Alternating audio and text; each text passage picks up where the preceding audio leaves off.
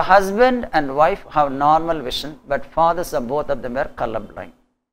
So when husband and wife normal vision means when father is colorblind, definitely the son would be normal. So the husband is normal, but the wife normally here in this case, she is a carrier. Though she is normal, she is a carrier.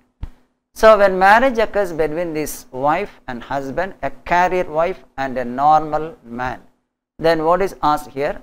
Colorblind. Probability of the first daughter to be colorblind is first daughter.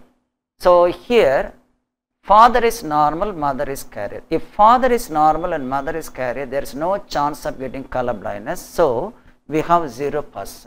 No daughter will be affected if father is father is normal and mother is carrier.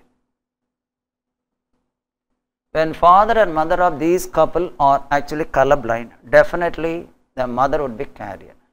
Either her father or mother normally colorblind, definitely she would be carrier. In such cases, when marriage occurs between a carrier woman and a normal father, no chance of getting colorblind in the case of daughters.